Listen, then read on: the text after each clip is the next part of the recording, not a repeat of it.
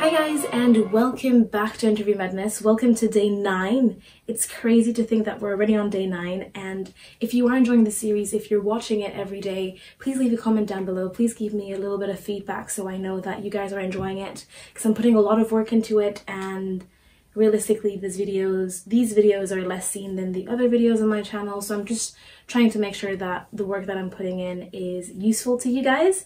So now that that's out of the way, we're going to continue with the same theme of questions today. And the theme is, again, knowledge of medical school question. And today's question, I'm just going to put the computer here because I don't have the answer in my head.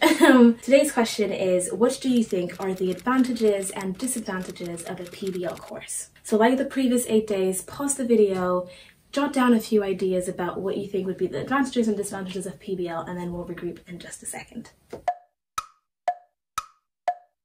So as usual, we're going to start with the purpose of this question, and this question is a question that's going to be asked to you realistically only if you're applying to PBL schools, and it's there for the interviewers to make sure that you understand that a PBL course is vastly different from a lecture-based course or an integrated course.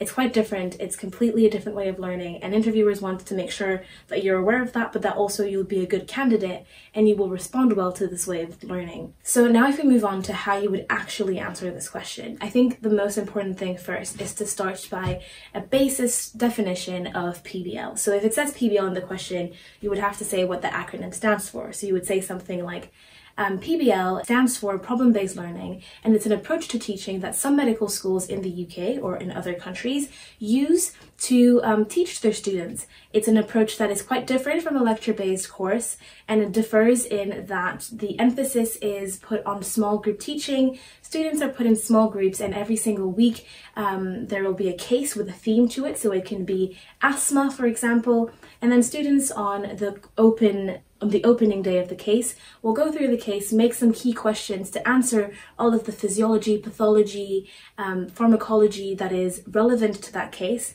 And then during the week, there will be supporting lectures, supporting activities, and a lot of individual study that students will have to attend or do on their own before coming back for the closing session, in which students will then discuss and answer the questions as a group, and that would be the end of the week. And if students feel that maybe they haven't done enough or they have done too much, they can then during the weekend fine-tune what they have learned just to make sure that they're up to standards. So that would be like sort of quite encompassing definition of PBL. And then you would move on to being like talking about the advantages and the disadvantages of PBL. So it'd be like the question asks me to talk about the advantages and disadvantages, because obviously every single system has some advantages and some drawbacks. So let's talk about the advantages first, and then you would list some advantages and try to flesh out a little bit what each advantage means and why it's an advantage. So I remember here that I had written like 5 different advantages, so I'm just going to list them now and maybe just develop one. So the first one, you will have early clinical contact. Then you have the development of long-term retention, so I'm going to develop this one. So it would be like, and in PBL, you also have the advantage that you develop long-term retention. Indeed, the fact that you are doing the work mostly on your own during the week, and then you come back with a group of people that you have to talk about the questions, exchange, you can ask each other the questions. It really allows for you to retain the information much better. For instance, if I do a mistake in PBL and I want to answer a question, but my question and answer is completely wrong, and my fellow classmate, let's say James, tells me that, oh, actually I didn't find that and I found this, and everybody else in the group will be like, yeah, I also find the same thing as James. It will allow me to remember that sort of anecdote and remember that what I thought initially was wrong and that the correct answer is this. So it allows me to associate content to real life events that happened, and that really aids in long-term retention. The fact as well that you're doing this as a group, that you are having to only come to PBL close with one sheet of paper and having to recall the information every single week, forces you to some degree learn a lot of information every single week. So that would be how I would develop one of them. The other few advantages that I have that I'm just going to list now and then you can flesh out if you want to use the same would be improving teamwork and interpersonal skills. It will be improving presentation skills as well.